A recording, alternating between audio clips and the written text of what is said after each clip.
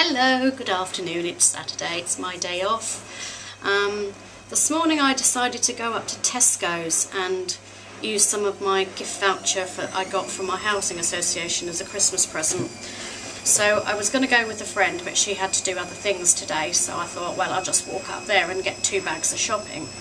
Ended up with 3 bags of shopping, and it was so heavy I managed to carry it just before, all the way up the high street to Metcalfe's, and then I had to have help because I couldn't carry it anymore.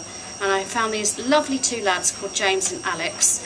I think one goes to Tring School, one goes to Grove, who helped me. I just said, excuse me lads, would you like, can I ask a favour, could you help me carry these bags of shopping to my house? It's only literally round the corner. And they said, yeah, that's fine.